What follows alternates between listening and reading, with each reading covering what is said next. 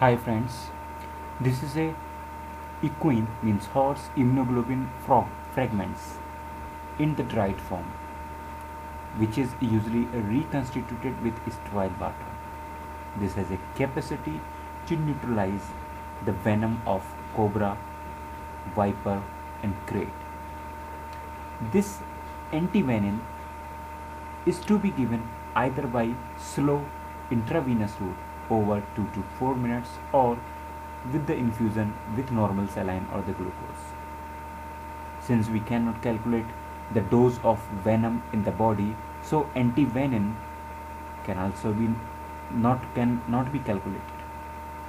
So 2 vials are given instantly as soon as the patient comes, and take care that no anaphylactic reaction occurs, and 2 more vials can be given after 1 hour.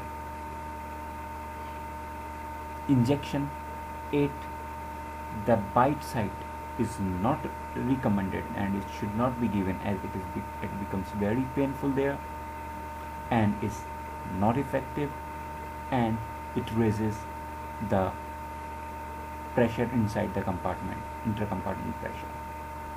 The pain in the snake bite is quite severe.